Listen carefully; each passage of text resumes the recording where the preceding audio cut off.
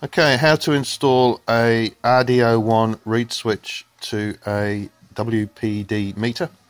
First of all, we have to select whether the probe is to go into the 1 cubic meter or into the 100 litre or 0.1 of a cubic meter.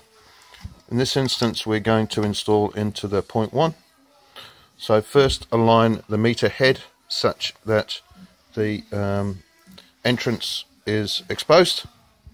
Insert the probe, alter the slide such that the open arrow is in line with the black shroud. Insert the probe, lock into place,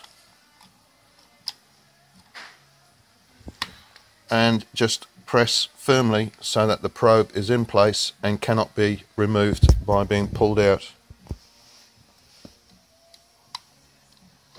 Job done.